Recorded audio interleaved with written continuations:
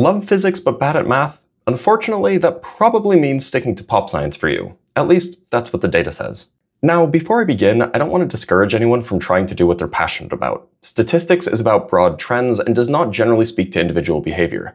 That said, a good decision is a well-informed decision, so here's some information.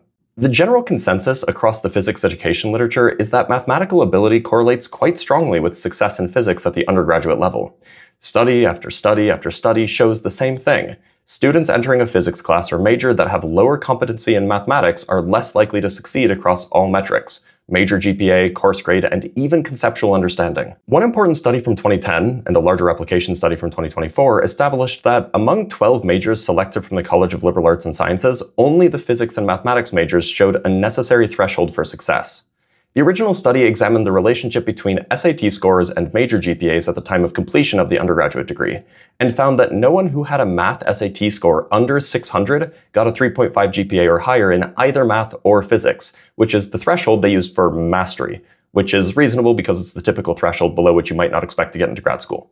The follow-up study found a nearly identical result, finding less than 2% of physics majors with a major GPA of 3.5 or higher and less than 1% of math majors with the same having a math SAT score of lower than 600. This is all to say the threshold effect is pretty robust. Now, of course, the math major data is pretty expected, but upon reflection, so is the physics data. Unlike the other hard sciences, physics is very much done in the language of mathematics. While chemistry and biology might use mathematics as a tool, in physics, it's very much more like the primary means of communication.